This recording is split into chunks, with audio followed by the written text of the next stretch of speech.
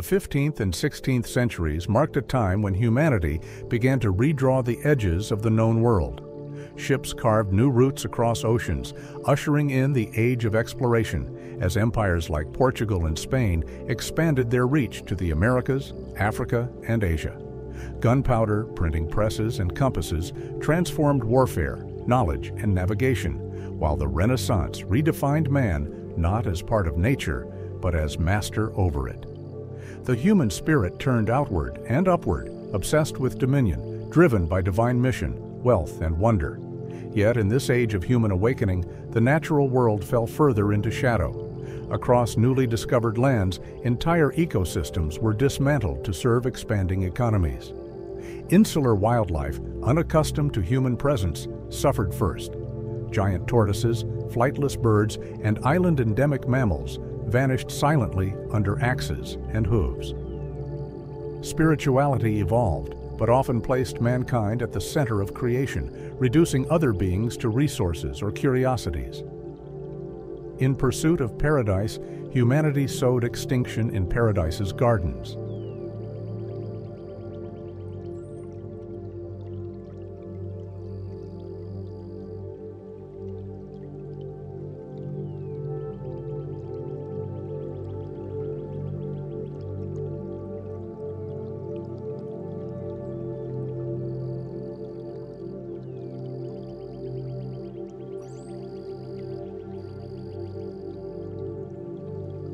The Pico rail was a flightless rail species endemic to Pico Island in the Azores, known only from subfossil remains.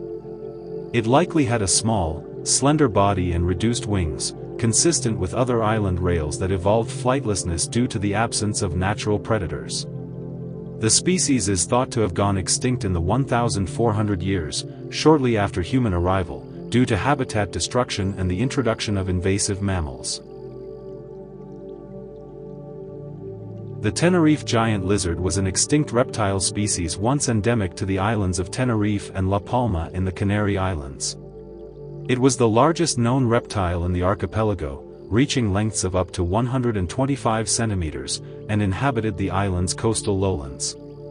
Fossil discoveries, including a remarkably preserved 700,000-year-old specimen, suggest it lived well before human arrival. However, bone remains show clear signs of butchery by the indigenous Guanches, and written records indicate the species survived into the 15th century.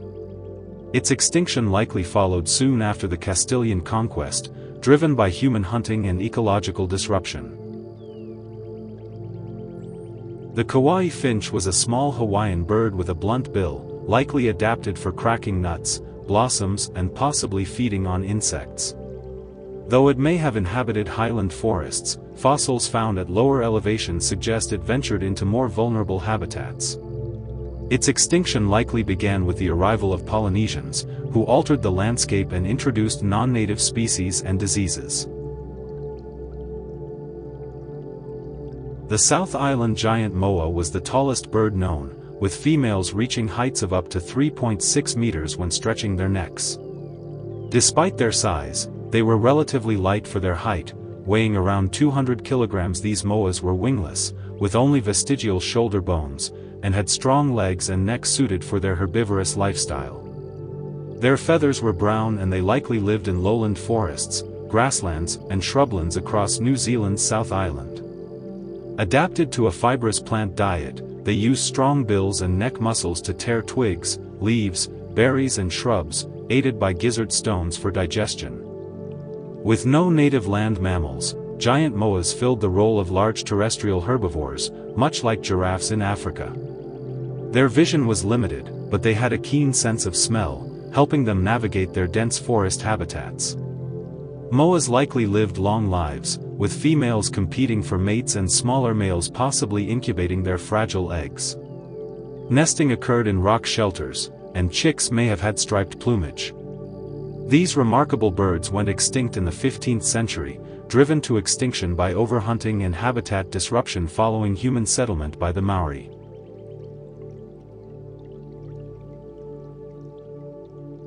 The South American wolf was a medium to large extinct canid native to the Pampas and Patagonia of South America, closely related to the Falkland Islands wolf.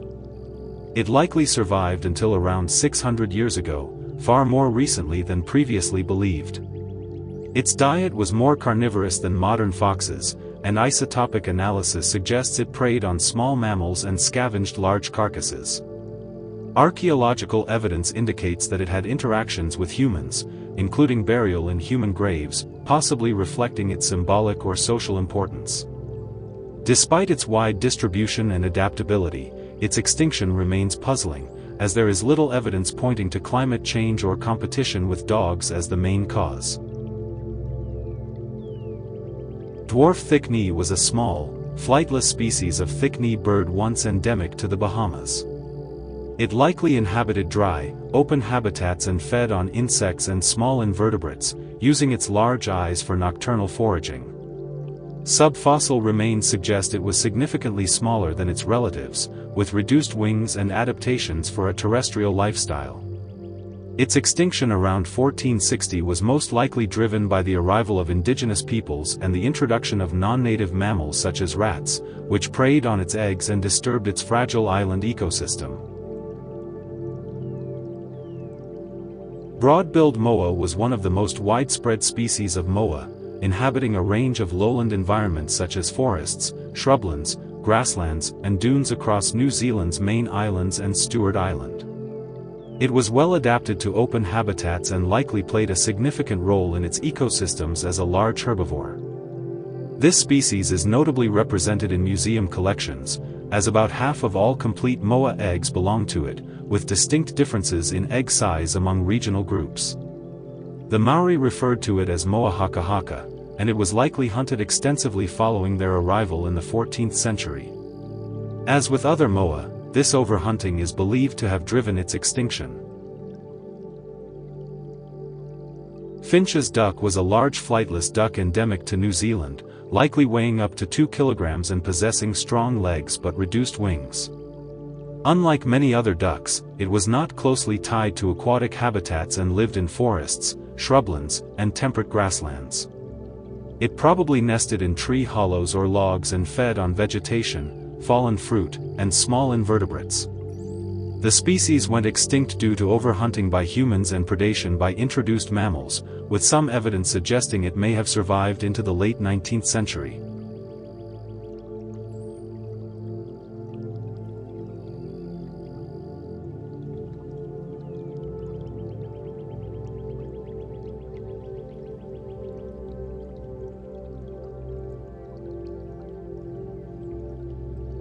Olson's petrel was a small seabird of the petrel family that once nested exclusively on the remote island of St. Helena in the South Atlantic. Closely related to the living bulwar's petrel, it likely shared similar traits, such as slender wings adapted for gliding over ocean waters and a nocturnal, burrow-nesting lifestyle. Subfossil remains suggest it was adapted to a terrestrial breeding phase, but it disappeared shortly after the island's discovery in 1502. Vespucci's giant rat was a moderately large rodent of the Oryzomyine group, known only from the remote volcanic archipelago of Fernando de Noronha off Brazil. It evolved unique terrestrial adaptations, likely after colonizing the island via driftwood, and exhibited distinct cranial and dental traits not seen in its mainland relatives. Fossil remains show it was abundant in the late Holocene, but it vanished soon after the island's discovery, likely due to invasive species like rats and mice, habitat disturbance, and possibly predation by cats or humans. Galapagos giant rat is an extinct species of sigmodontine rodent, known only from Santa Cruz Island in the Galapagos Islands. It likely met its demise when European settlers introduced invasive species to the island. It is the only species in the genus Megarrhizomes. Its relationships have historically been unclear. It has been placed in both Oryzomyini and Thomsomyini in the past. A 2020 study favored placing it in the former on overall skull morphology. The Puerto Rican hutia was an extinct rodent native to Hispaniola and Gonave Island, later introduced to the Virgin Islands and Puerto Rico. It served as an important food source for the Taino people and was also consumed by early European explorers. The species began to decline after European colonization, likely due to habitat changes and competition with invasive species like black rats introduced around 1500. Despite being widely considered extinct, there remains some hope that small populations persist in isolated, undisturbed habitats.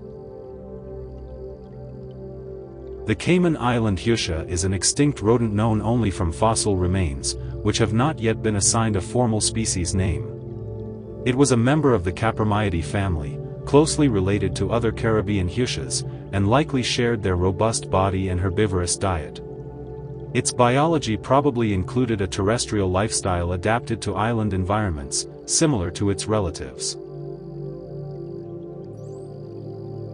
The Salmama hutia was an extinct rodent species endemic to the moist lowland forests of Hispaniola.